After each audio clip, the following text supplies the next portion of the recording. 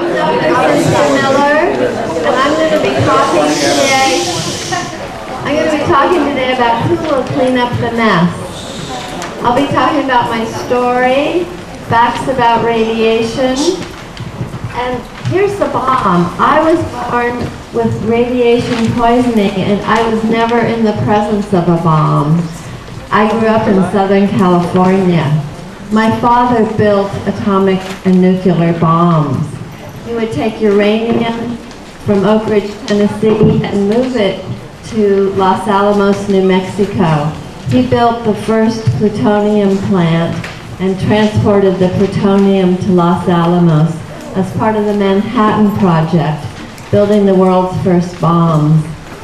This is the bombing of Hiroshima, and I was born 7 months after the bombing with plutonium poisoning, but nobody knew about it.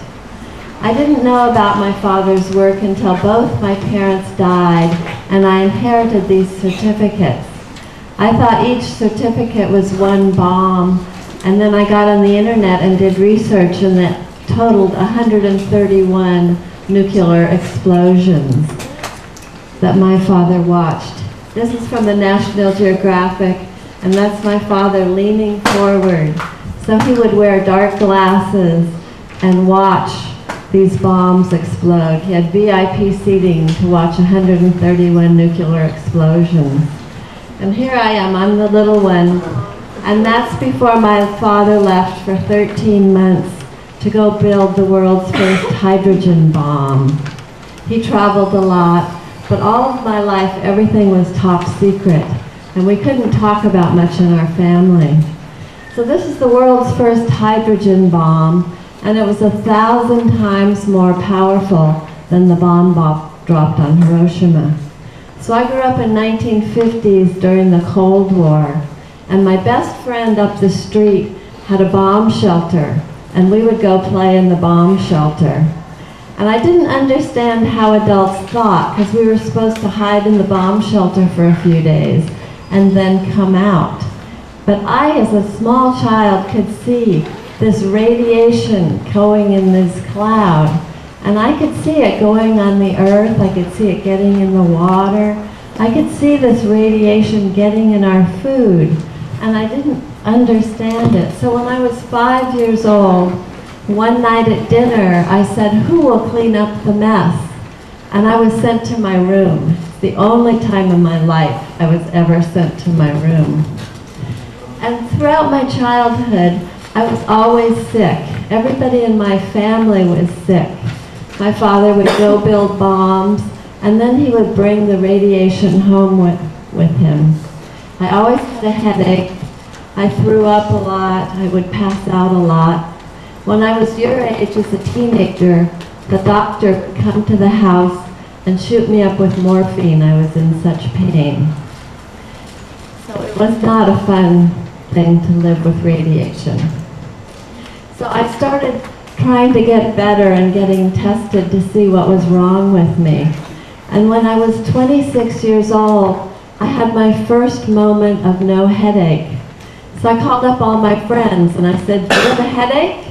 I call up another friend going, "Do you have a headache?" And everybody would say no. I had no concept that everybody didn't have a headache. I thought everybody had a headache and it was just something we weren't allowed to talk about. Since everything was so top secret, you know, I assumed that everybody else felt like I did, but I didn't know that. So it was quite an amazing journey. And then for about 40 or 50 years, I would wake up in the night screaming in terror. I'd have these outrageous nightmares and lots of nights screaming. So finally, when I was 52 years old, I was finally diagnosed with plutonium poisoning. And what that feels like, it feels like rusted barbed wire is being ripped through your brains. It feels like hot molten lava is flowing down your legs. It's incredibly painful. So I got chelation, and chelation was shots. And I get shots all around my head, behind my eyes, in my lungs, down my back. all throughout my whole body, even in between my toes. And each one of the shots was incredibly painful. And I got 100 shots once a week. And I would go once a week for a year and a half to get 100 shots. During this time, I started painting. I would wake up in the night and these colors were I just had to paint. So I would do this art with my hands as the radiation was coming out of my body. 10 years after I did the paintings, I found the declassified photos on the internet of the bombs that my father built and watched explode. And I was shocked to see the similarities between my art and the bombs that my father created. So this is one of my art, and this is one of the bombs. And this is another bomb. So I did the paintings 10 years before I saw any of the bombs. And this one, the island disappeared completely. And when I did this piece of art, I had to put a circle around it. So in South Pacific Proving Ground, where my father was the head person there were 67 nuclear tests. And the radiation from that was more than 7,000 Hiroshima bombs. And this is a map of the United States. They did a lot of testing in Nevada, and the fallout has covered the entire United States. There's no area that hasn't been covered. And since that, thyroid cancer has been on the increase. And thyroid cancer is 4 times more prevalent in women than in men. And this is a map of the atomic tests throughout the world. There have been 2,053 nuclear explosions. So you can see that radiation is all over the world. The physical effects of nuclear radiation are vomiting, diarrhea, headache. It affects your brain, your blood system, your heart. And it also leads to cancer. It leads to leukemia, which my father died of, bladder cancer, breast, stomach, lung, brain, and thyroid cancer. And we all know that cancer is on the rise, but not many people are talking about radiation and cancer. So the psychological effects of radiation are depression, anxiety, fear and stress, and post-traumatic stress disorder. So plutonium is a man-made substance, and at its very core, it's annihilating and destructive.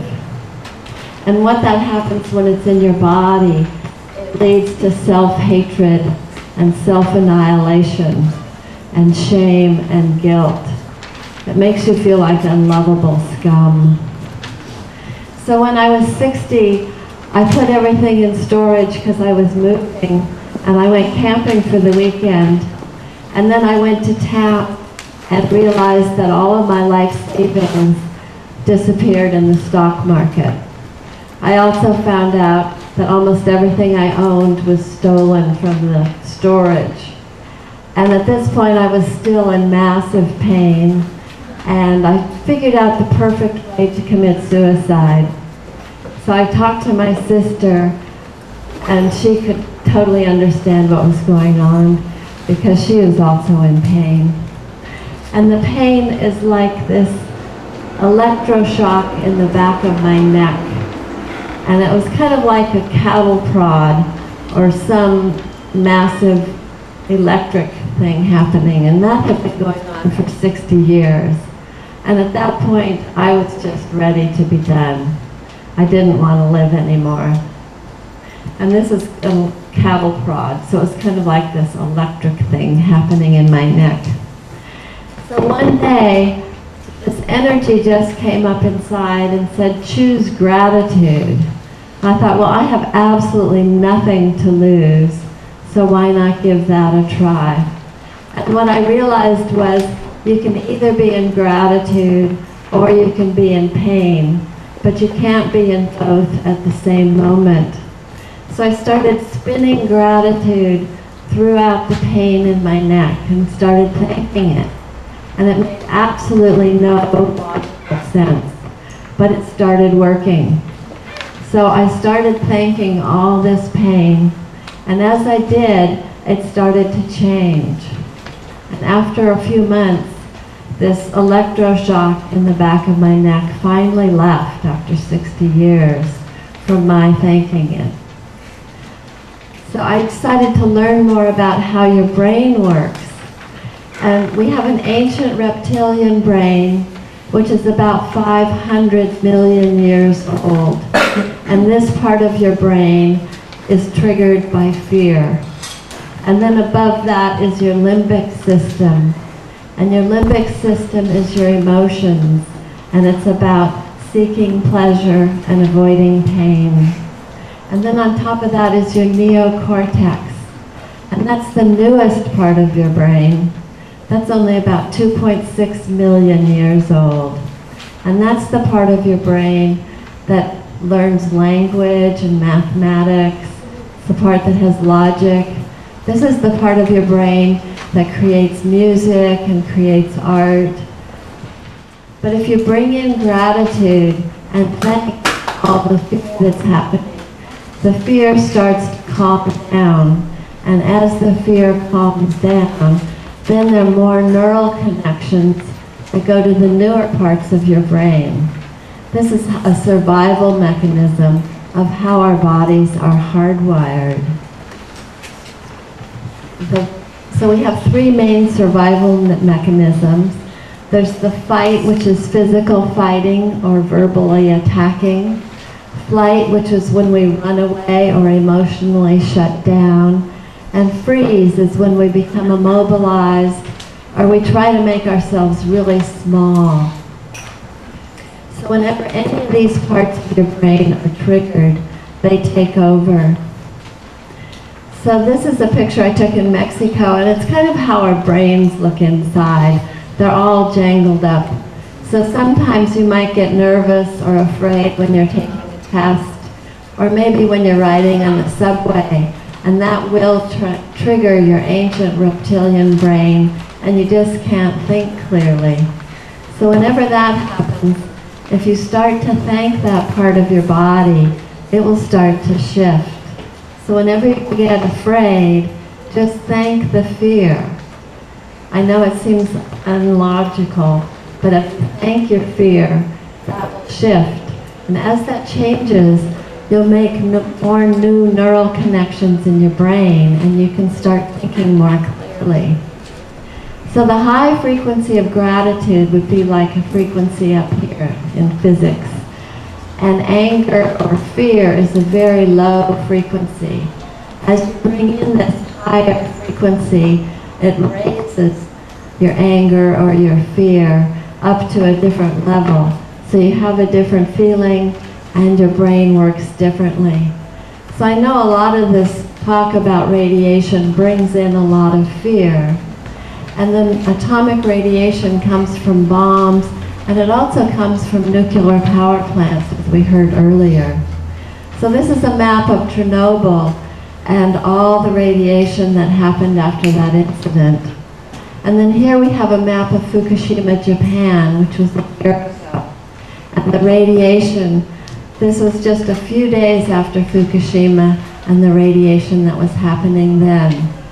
Now we are a year later, and the fallout is 100 times higher than it was last September. There's several radioactive leaks into the sea.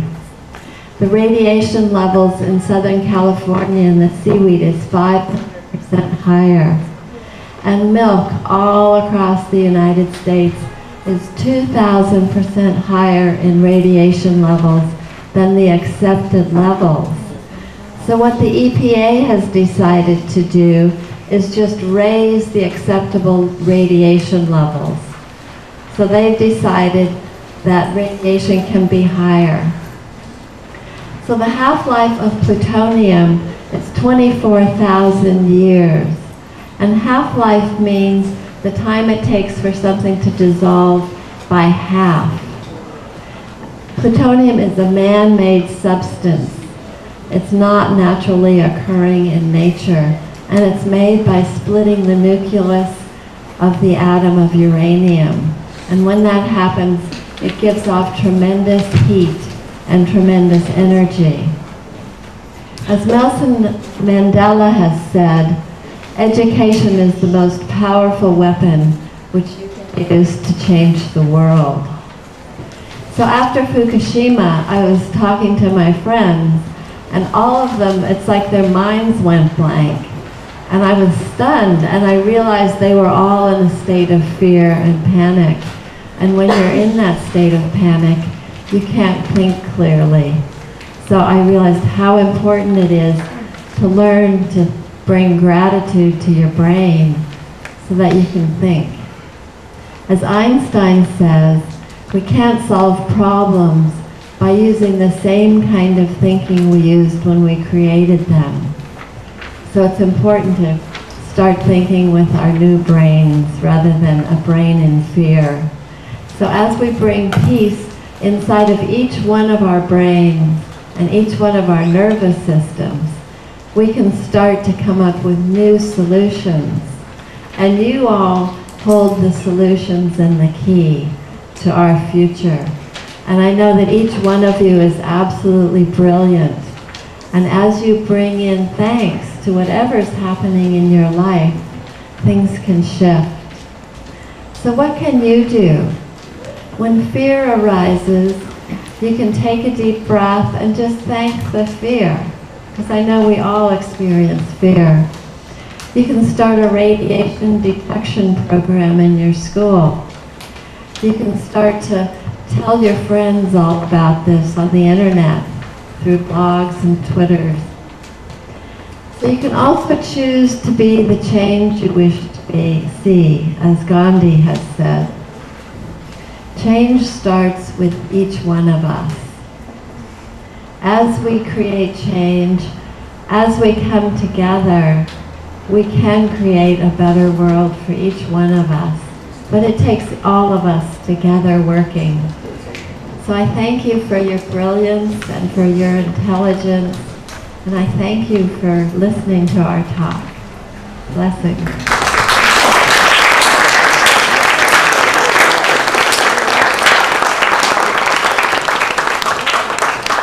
You know, something else just popped into my mind as Dr. Miller was talking, and she said something about a radiation detection club, which sounds so, I don't know, out there. And yet, did you know that there's an app for that? You can you can actually get an app for a Geiger counter. You can get an app that will help use your iPhone or your smartphone to detect radiation. So you can become radiation detectors with an app. And do you know why that exists? Think of Japan and the past year, what the people in Japan have been going through. People in Japan suddenly want to know how much radiation is in their food, how much radiation is in their water, how much radiation is in their backyard and their trees. And so, you know, a lot of technology is developed in Japan. They developed an app for your iPhone so that you can actually, and it's available here. If you have questions to either Dr. Cynthia Miller or Toshiko-san, think of the testimonies that she gave, and think what went through your mind at that time, or the presentation just now about radiation. Any questions? Something you'd like to know about background? Something you'd like to know about? Yes. Hi. Peace and love. I wanted to know from both of you if it still affects people. The radiation, yes, or the experience? Both. Both. Does the radiation and does the whole experience still affect you now? 飛行機を見たので目が悪くて両方とも目の手術をしましたね。そして今レンズが入ってます。水晶体がないんですね。それから膝の骨も手術をしましたし、だから膝も痛いです。でとても疲れやすいです。でも若い気持ちだけをキープしてます。Yes, well, number one, because I looked at the plane as the bomb was dropped, So my eyes got really affected from it, and so I went to the major operation to replace my lens, and also my knees are really weak, on which I also went through operation on. And I get really tired easily, but I keep my spirit high so I can, I can be happy.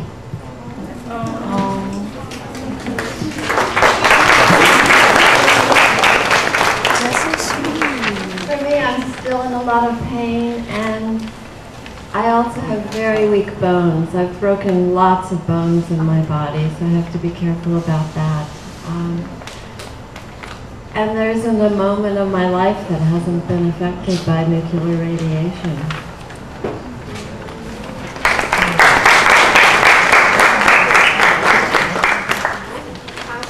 You said you were homeless, right, when you lost everything? You were homeless and you lost everything several years ago. Yes, I was 60 years old and I was living in a tent in the mountains in the wilderness. Okay, so how did you get here today, like as a speaker? They said you were the doctor. How did you get here today? From living in a tent to New York City. That's a great question. There's been lots of things that have happened along the way. The major thing that happened was I have a PhD in psychology, and I went to volunteer. I went to Taman to volunteer at a women's center to work with women who'd been sexually abused. And after I volunteered, the woman said, "What can I do for you?" And I was stunned that she asked me that. And I said, "Well, I would love to house sit for someone." And 2 days later, this amazing woman called and wanted me to house sit in this multi-mansion, $1 million mansion. And then she found out that I had no place to live, and they gave me part of their house to live in. And the part they gave me was 3 bedrooms, 3 bathrooms, and a living room and dining room. So I went from a tent to this amazing place.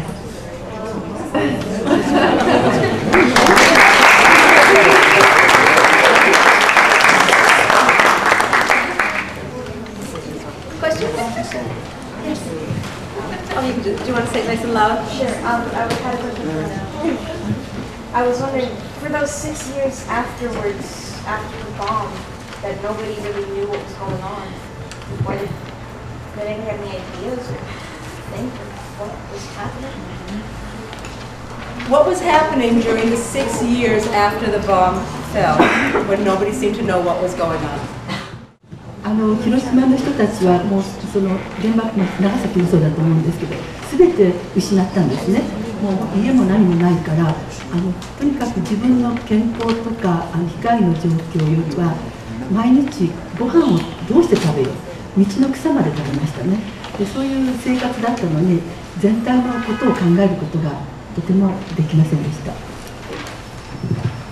Those 6 years particularly, I think it was the same for Hiroshima, but also Nagasaki as well. We pretty much lost everything, houses and everything, and where all of us were really ill. So really, we were struggling with our daily life, rather. Like, we were we had to eat the grass on the side of the street. Like, we didn't have anything to eat, and so really, we didn't have really room to think about like the bigger picture of what was really happening. Are there other questions? What compelled you to do your own research and actually go out and tell other people about your story? To both speakers, what compelled you to do research and then go out and tell your story? Well, it was something I didn't want to talk about ever. And this week is the first week I've ever spoken formally to anyone about it. So this is the 3rd day. It's why I'm a little nervous. And I did research, especially after I inherited those certificates that you saw, because that was really valid information that my father had built the bombs. I knew he worked with something, but it was also top secret. I didn't really know what he did. So after both my parents died, and I could research on the internet, so that's when I started learning more about it. So it's been a puzzle of trying to figure out what my life has been about.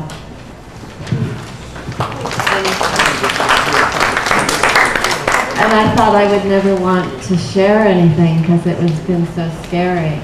So this is very new for me to share it with you.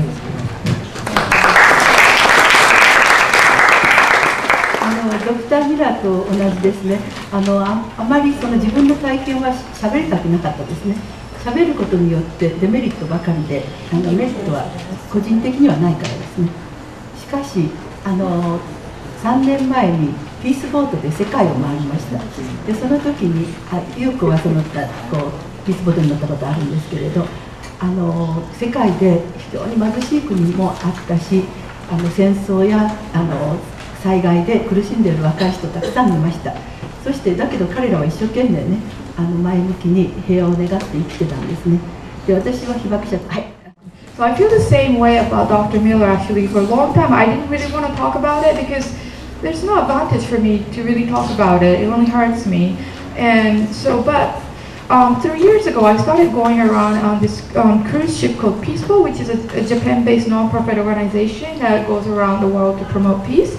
And we went to a lot of places in the world that have gone through wars and a lot of poor countries, a lot of them were. And there I met a lot of young children who also went through the wars, but they're still trying to live their everyday life as much as they can.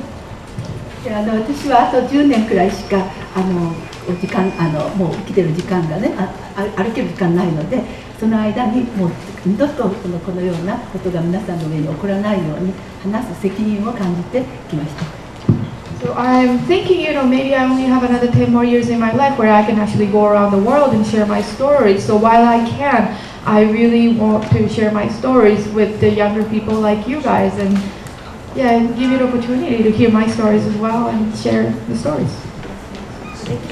We don't have any more time for your question, but you can certainly come up and ask it in person, okay? But I do want to, before we end, can you hold on for a second? I just want to present you with some gifts for your school from us. Well, these are half of 1,000 cranes. Let's see, they're all in here.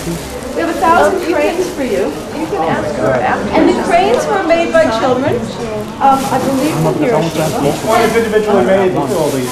If those of you who are familiar with the story of Sadako, who made 1,000 cranes as a way to get a wish, the Japanese, maybe you can explain the Japanese tradition of 1,000 cranes. So the tradition is that, especially for somebody who's dying or who has a very strong wish, we make these paper cranes, and if you make 1,000 of them, we believe that your wishes come true. So this little girl Sadako, she was dying of leukemia, and she started hoping and making these 1,000 paper cranes in the hope that she will survive. I mean, unfortunately, she passed away, but yeah. And she was a classmate of yours. Yes. She went to the same school, but she was 4 years younger than Toshiko. Okay, we'll figure it out. The other gift here is something special. These are seeds. These seeds come from a tree that actually survived Hiroshima. And they will grow, because I have some growing on my back patio. And there are trees that survive, and these seeds, we'd like you to try to plant them. We have a garden up on the roof. We'll go put them up in the garden on the roof. We'll see if they go there. Instructions here how to grow them, and hopefully you will one day have a tree here that comes from. Oh, isn't this amazing? It's been amazing.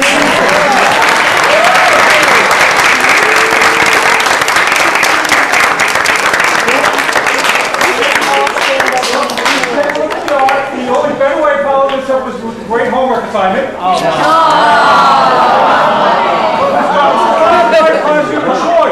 Either write a one-page response to what you saw, what was most interesting, what's good about it, what questions you have, turn that in. Or, I think more interesting will be, if you have a Facebook page, and you want to write about this on your Facebook page, half page printed out, you bring to me of what you wrote about this experience on Facebook, you print out a half page of what you did, you can do that instead, and I will take a look at what you posted on Facebook so you can spread the word about what you heard today.